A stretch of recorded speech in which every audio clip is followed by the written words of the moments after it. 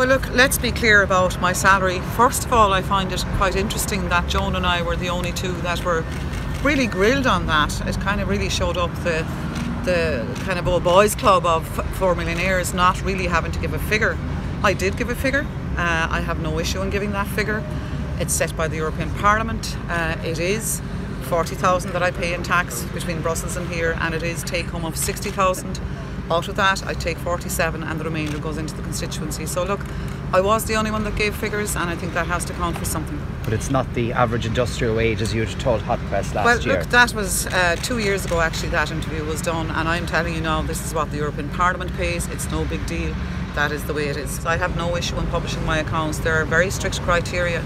We have to be transparent and accountable, and I have no issue in publishing those accounts for anybody to see.